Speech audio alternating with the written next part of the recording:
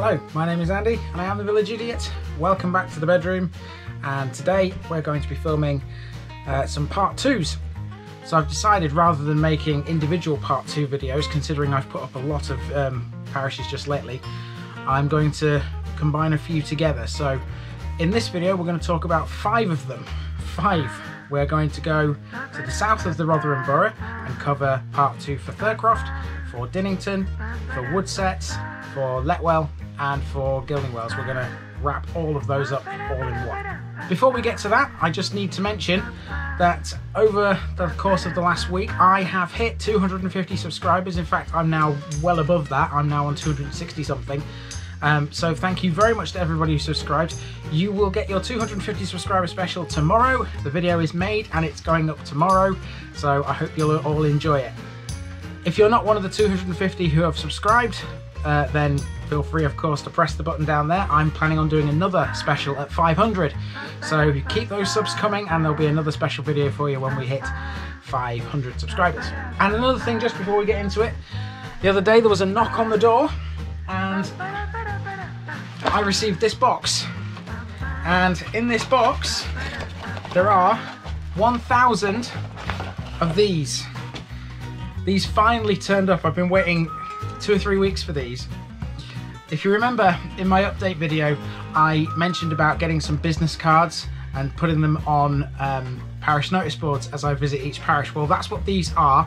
I designed these myself and this is what they look like. If you can't see exactly what it looks like in this video, I will take a picture of it and put it in the video. But basically it's just the TVI logo, and it says, "This parish has been visited by the Village Idiot. The Village Idiot is attempting to visit all 10,449 civil parishes in England. Search the Village Idiot on YouTube." And then I've got my buy me a coffee link at the bottom there, and reminders to subscribe. So hopefully when I put those on parish notice boards, the channel will grow even more. So let's get to part 2, and we're going to start with Thurcroft. Right, so the first thing to notice about Thurcroft video, we passed a pub, or at least what used to be a pub, called the Double Barrel. In the video it's referenced as the Double Barrel.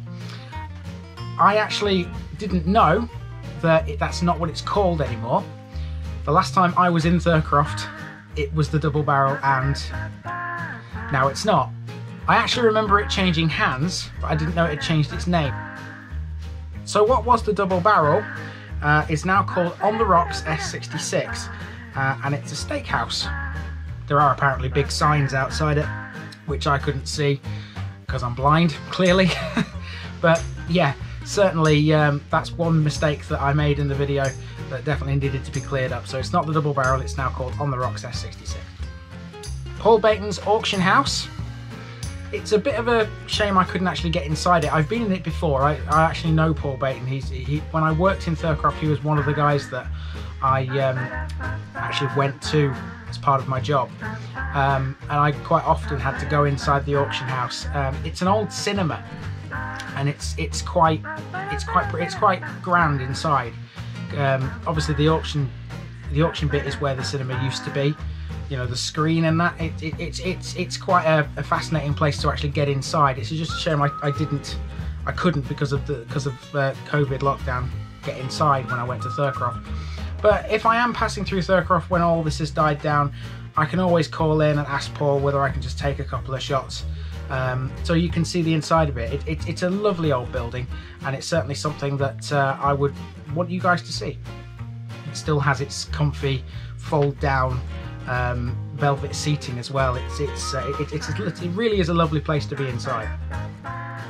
Must also mention that Thurcroft, it's not technically speaking a hilly place. It's not flat by any means, but it's certainly not hilly. Although every route into Thurcroft is up a hill. And the very same comment that was talking about Paul Baton's auctioneers says, every route into Thurcroft is up a hill, not fun on a bike, and the mineral line is very popular when it gets to the Dinnington end. It's still 1 mile further to the centre of Dinnington at St Leonard's Church. That's correct, it is. At the end of the mineral line it comes out into a trading estate. Yeah, that same trading estate is the one we saw briefly at the end of the Dinnington video. It's the one that's split between Thurcroft Parish and Dinnington. If you remember, Lawton Common is actually within Thurcroft, and that's the boundary there. That's the training estate where the mineral line comes out that end. Brampton on Lamorthen. If you remember in the Thurcroft video, there was a wall that I passed that had a shield on it, and I didn't know what that shield represented. I didn't know whether it was a coat of arms or something, and I asked you guys to provide me some information, and I actually got this. I actually got a piece of information about it. The shield on the wall in Brampton on Lamorthen denotes where Oliver Cromwell stayed, because that is obviously a symbol of where he stayed at some point in his life. The Rotherham Acrobatics Centre that we saw on the end of John Street, that used to be an old chapel. The person who told me that, her parents were actually married in there in 1963, so that's a bit of a personal touch there. Alright, let's move on to Dinnington, natural progression downwards. So first of all, the what I called the Colliery Memorial Garden, that's not its official name. I called it that because it has a memorial to Dinnington Main in it. I didn't know what it was called, and I've never been in that part of Dinnington before, or at least not in that garden. So I just called it the generalised name. I actually have the proper name and a bit of history about it now. I got a comment on the video. It's not the Colliery Memorial Garden. It is called Coronation Park, and it was gifted by the Colliery Company to the people of Dinnington to commemorate the coronation of King George V. It's owned by the Town Council. The actual wheel in that garden, in the Coronation Park, that's the actual wheel from Dinnington Main Colliery.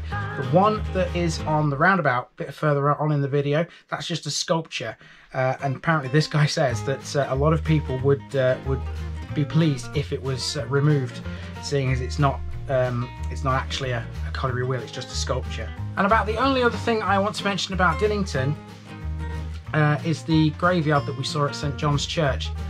I did have a code from one of my followers to actually get into the church, but it didn't work. They've obviously changed it, so all I could do was film the graveyard. I'm glad I did film the graveyard, actually, because I got a comment from somebody saying that I'd actually filmed their grandma and granddad's graves. I never know what I'm going to find in a graveyard. I don't think anybody that walks into a cemetery could tell you exactly who's there in every single plot. I never know who I'm going to film, and it's kind of why I do it. Why I film graves, because it's like a personal touch to anybody that watches. I mean, I haven't purposely gone to those graves and filmed those graves because I want to film those specific ones, but I never know who I'm gonna get on the camera, and it's just nice when someone notices a relative or something. These people in these graves, they were people that lived in the area, worked in the area. They were parishioners of times gone by, and without them we wouldn't have the parishes we have now. Let's look at Gildingwells now. I'm very surprised I got a lot of comments about this one, considering its size. Gildingwells is a very small parish, I'm sure you could tell from the video, although I did only film half the village, because Gildingwells is a bit weird.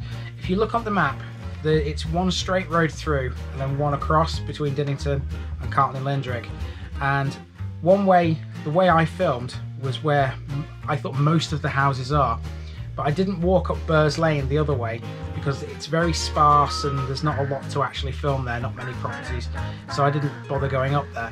It's kind of funny because a lot of the people that commented on it said that they lived in the bit I didn't film, and they were a little bit disappointed that I didn't include their properties in it. Even so, I mean, I can't film everywhere, so hopefully I gave Gildingwells a decent representation. Okay, in the Gildingwells video, you'll remember there was a bus stop that myself and Hannah checked out. There was no bus times on it. It looked like there were no bus routes at all. I actually do have a bit of information about this now. There is a bus that calls through Gildingwells, and this is the information I got. A bus route goes through Gildingwells, the number 20. It loops around from Dinnington through Throwpham, Furbeck, Letwell and Woodsetts, and it can usually be hailed on the country roads if safe. So it's not the kind of bus that actually stops at every stop by the sounds of it. It looks like it's one you have to flag down. Apparently the same bus then does a bigger loop from Dinnington out to Rotherham back through Ulley. That makes sense, because I think in the Ully video when I filmed the bus stop there, I think that was the number 20 that we saw on the sign. That would make a bit of sense. Apparently this bus only does it 3 times a day, the whole figure 8, so it's not a very well used service.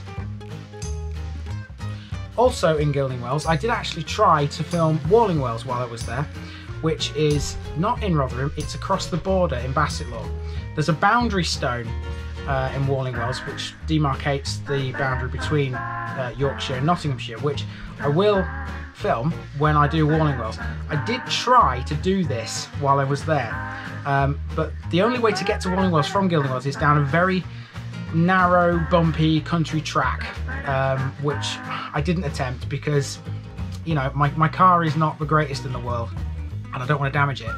The actual proper way to do it is to go through Cartland and Lindrick, so that's going to have to wait until I get to Bassetlaw, and when I get through Carlton I will do Wallingwells at the same point. But it's a very interesting place and it's a very unique parish in its own right. It's got something rather unique in it, so it's worth the wait for it, trust me. Let's move on to Letwell. I don't have much information from you guys about Letwell. The only real bit of information that I got was about the dovecote. If you remember, when we visited Letwell, I didn't get very close to the dovecote. It's in a field behind a farm, obviously private land, can't walk on it, or at least I thought. You can actually get into the dovecote on certain days of the year. According to this comment, you can get to it. There's a footpath off Gildingwells Road. Obviously, I didn't know about that. I thought the access was through the farm and somehow across the field to the dovecote. I'm pleased I managed to film it, but it would have been nice to get up close and personal with it, just to have a look at the architecture. But according to this comment, there are open days and you can see inside it, and you use the footpath off Gildingwells Road. That's about the only bit of information I have on Letwell, to be honest, so let's move on. So Woodsets. Right, again, I haven't got much for this, but I have a little bit of information that people have come up with. First of all, I didn't film Lindrick Golf Course. Yes, correct, I didn't film Lindrick Golf Course. It's not in Woodsets. That actually falls within North and South Anston, believe it or not. So that was why I didn't film it in the Woodsets video. You would think it actually would fall within Woodsets because it's closer to Woodsets than it is to either of the Anstons, but for some strange reason, that's local geography for you. That's local parish boundaries. Quite why that happens, I don't know, but Lindrick Golf Course, it's North and South Anston. A lot of people saying that if you walked up Sausage Hill, opposite the way that we did, because we walked towards the church, if you remember, that's the most intriguing part of Woodsets. Then it would have been nice to see it, of course, but yeah, I think it would have been a bit too much to walk around that when we were filming Gildingwells, Letwell and Furbeck all in the same day as well, so it would have taken up far too much of our time. I think for what we got in Woodsets, we got a decent return on the video that we had, so I was happy with it. But yeah, by all means, keep sending me information about things that we miss. It's part of what I do on this channel.